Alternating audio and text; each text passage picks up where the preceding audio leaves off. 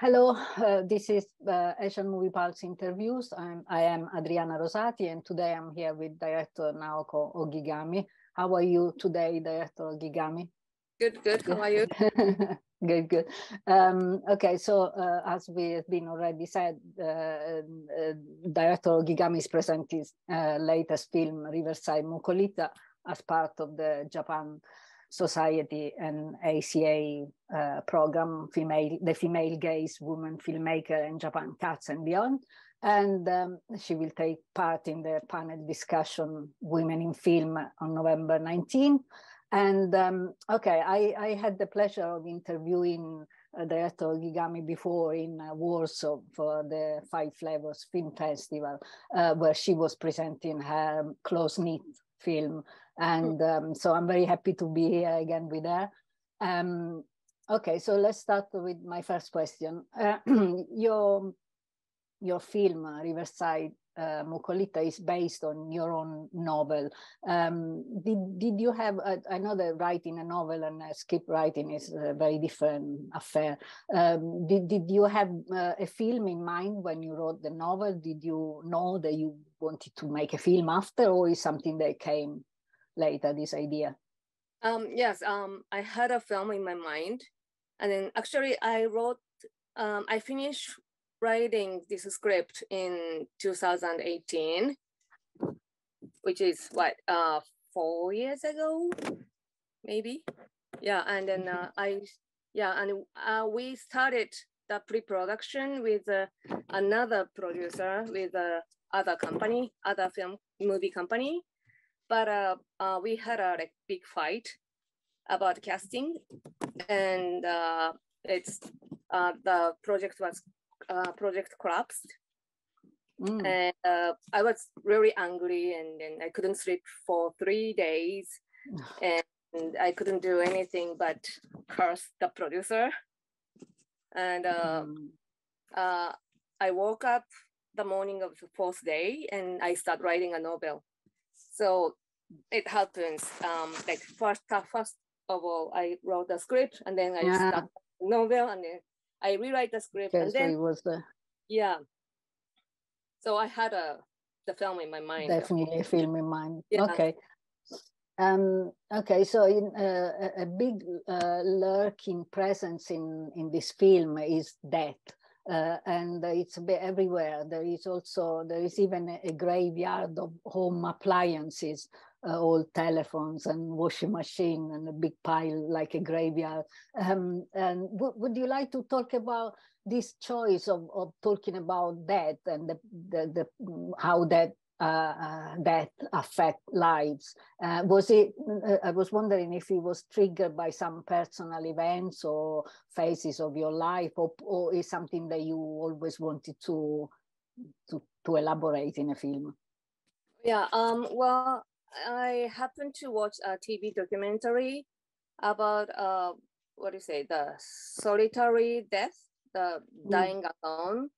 And there was a scene where many ashes, the remains, are lined up on the shelves of the city hall, like the scene in my film. Yeah, yeah. And the image was really shocked to me, and start thinking about each of the ashes that people's life and I start thinking about this story. Okay, and yeah, it's very touching, the scene in your film of all the ashes of the people, and I love the way the attendant there was so gentle and kind, and bizarre the way they show the apple bones, and it's so kind and delicate with Yamada. Okay, but in your film there is always a bit of comedy, and I was often played out with on contrast between people and character. And I was wondering if there is some comedy even in Riverside Mukolitta. I was wondering if in this case it was a bit more challenging in using some comedy because of the subject matter. Okay, well, not really, because the humor and comedic elements comes naturally from me, and yeah, and then I think it's my color, putting my humor and comedic episode. So yeah, it's not hard work. It's not okay, natural. Okay, and and then another question is, in your past films, usually the protagonists are not always, but often women. And I was wondering if you can talk about this shift to a film that has got lots of male characters. I wasn't aware of it. It's not. Yeah. I don't know. The story comes to me first. So I didn't mean to. I wanted it to the male character or anything. The story comes to me. Hi. Okay. And yeah, you mentioned the casting and the argument about the casting with the first production, and my question was if you can tell us a bit about the casting process. And I've heard that you contacted Kenichi Matsuyama when you were in Udine at the Far East Film Festival. I don't know if it's true, but anyway, can you talk about his casting and also the Tsuyoshi Muro? I know there is a well-known comedian, and if you had him in mind for the role, and now I'm curious to know why you argue about the casting. Yeah. Right. Right after I finished writing my script, I went to the festival, Udine Festival, yeah. East Asian Festival, yeah, Udine, yeah. And then the first day I arrived, I had a dinner and with my producer, and then in front of me, the Kenichi Matsuyama was there, and I thought that was a fate. It was fate, and I didn't ask him at that time, but once I went back to Japan, I offered him as this character, and then he said yes immediately. Yeah. So, but we have to wait for another 3 years because it's the project was collapsed in the beginning. And about Muro Tsuyoshi. どうしたんだっけな He's a comedian. He's a pretty famous comedian, but also he's an actor. And I saw his films, and he was pretty much suited for this character, I thought. And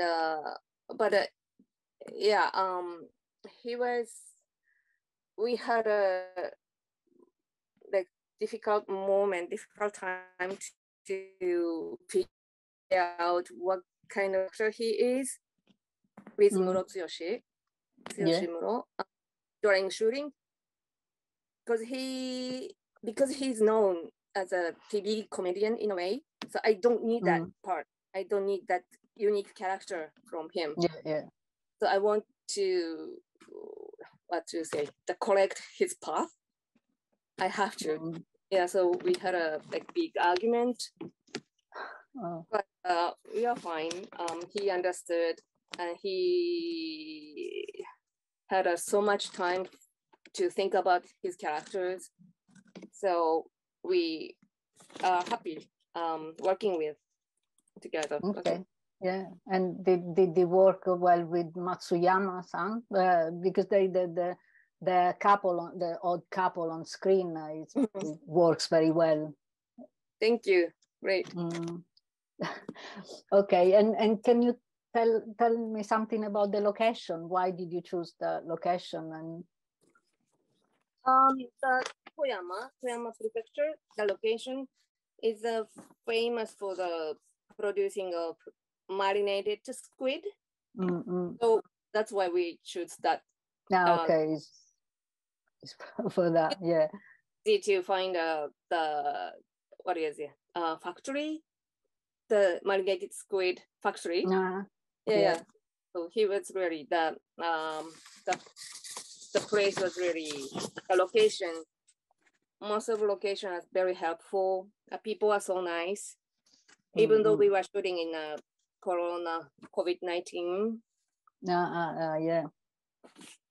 But still, we could shoot there.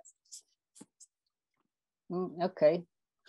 And okay, another thing is the in the character, Yamada is very scared at some point to the idea of inherit the same miserable life of his father, and idea that this kind of life can be hereditary.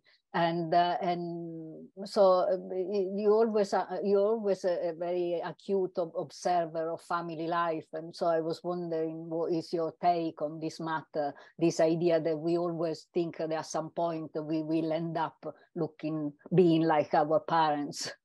And in his case, it gave him anxiety, of course. Yeah, it's a difficult question. It is fact that the parents' educational background is related to their children's academic performance. I think it is sad but true, right? Yeah. And it's eventually related to the level of living. And now I feel that people are feeling the sense of, what do you say? 閉塞感なんて言うんでしょう stagnation what do you say? You are feeling stuck. You are feeling kind of enclosed or stuck. Yeah. Not only Japanese people, but also all over the world, I think. And we had to think about how to live in this what do you say, the stuck moment なんて言うんですか、閉塞感 The feeling of stuckness. Yeah. And I thought I have to find a little small happiness in my life also. And so I put that なんだろう、なんでしょう、わかんない、どうしたらいいSo that I think that's important to find a little small happiness, because we don't have what else we can do, Yeah.